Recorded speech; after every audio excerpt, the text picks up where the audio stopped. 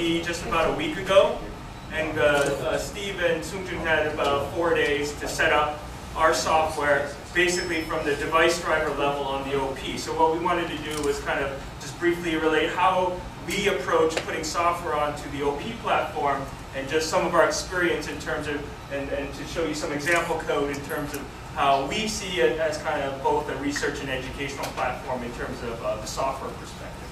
So what I wanted to just do is, we have a lot of kind of robotics projects at the University of Pennsylvania, various types of robots. We have robots that work outdoors, that work using cameras and autonomous navigation in outdoor environments here. So this is a robot that just shows kind of how it can kind of, using stereo cameras, be able to plan and navigate through this kind of very rough and outdoor terrain. We have, we were also involved with a robot called Little Dog, which is built by Boston Dynamics, which is modeled after Big Dog. Here again, you had to develop software to enable four-legged locomotion across this kind of very rough terrain using planning and perception navigation to basically choose your footsteps and be able to then plan your way across such a kind of a terrain board such as this. And so here you see kind of how the software is kind of viewing this and being able to place its feet in the right place. We also had projects involving teams of robots. And this is a heterogeneous team of robots that we took to Australia that have to search and to use LiDAR scanners as well as cameras to find and see obstacles in the environment, in a very kind of dynamic urban environment. We also had these autonomous cars. We had a little Toyota Prius that was instrumented to basically be able to use LiDARs and cameras as well as the navigation units to be able to kind of maneuver through these kinds of dynamic environments. So this is just a sequence here from our Urban Challenge vehicle. Here the computers are controlling it.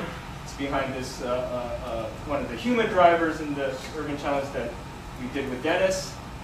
Here you come up to a four-way stop sign intersection. So here you stop at this intersection. In this case, there's another car waiting at this intersection. So the software here is kind of knows that there's another car at that location. It's a four-way stop, so we're waiting for that robot to move. Unfortunately, that other robot is kind of, I think, disabled, so it's not able to go through the intersection.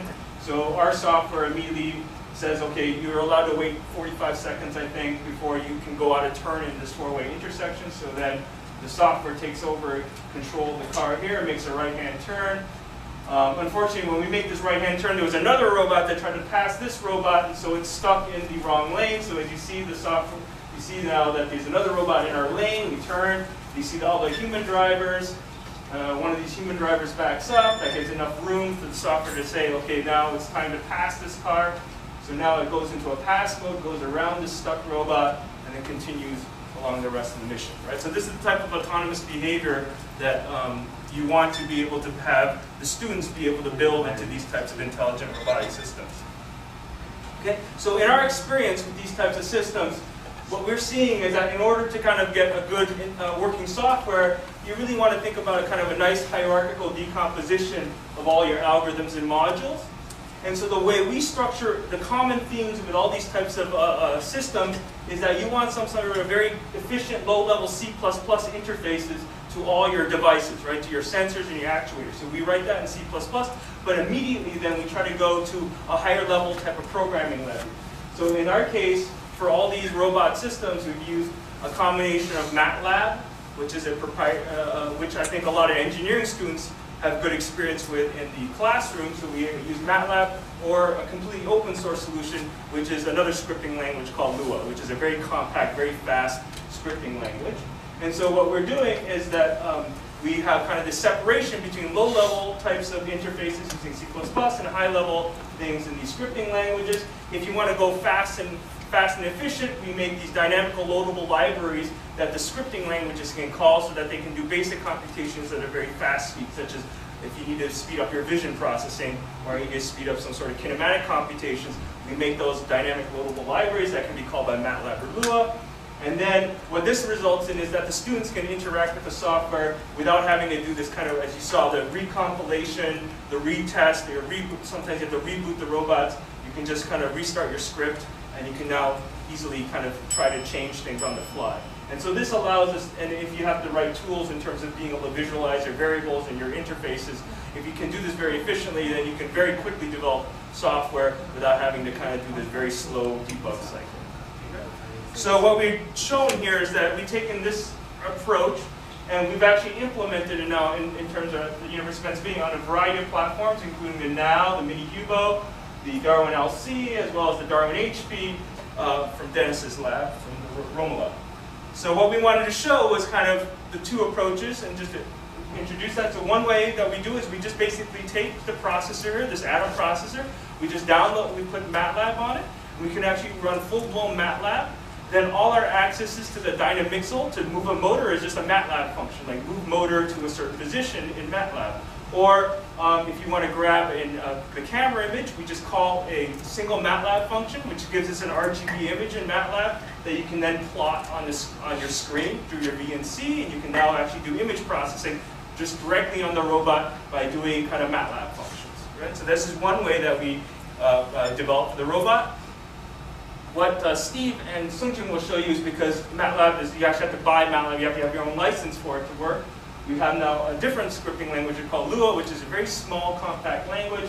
And this allows us, in this case, we have a Lua interface, which is that goes into our simulation environment. This is a Weebot simulation of the NOW robot. And so what we have done is basically made our Lua interface exactly the same for the robots as well as these simulators.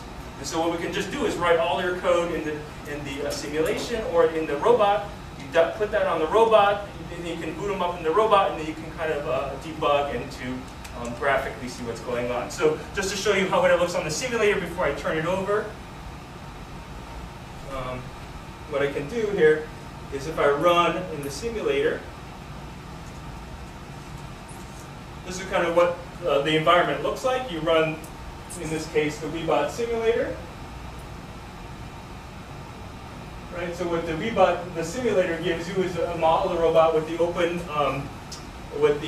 dynamics engine, open dynamics engine that does the physics simulation, the graphics, and then we just have a Lua terminal here, and then we can just run our little Lua script that basically calls high-level player behavior here, which basically takes in the camera images here, and now is actuating going through the inverse kinematics, doing the inverse kinematics, doing the walk, and then basically you have now kind of an interface into seeing how well these scripting, how well your behaviors, your low-level algorithms, your vision algorithms, you can easily debug them in this kind of environment.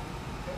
So what we have now then is, what I wanted to do is actually, because of the full power of the OP processor, you have the graphical environment, which a lot of robots don't give you. You just get some sort of text environment. You have the graphical environment. You can run full-blown Linux programs or Windows programs. If you install Windows on this, you have now basically a full power of doing all this right on your OP platform.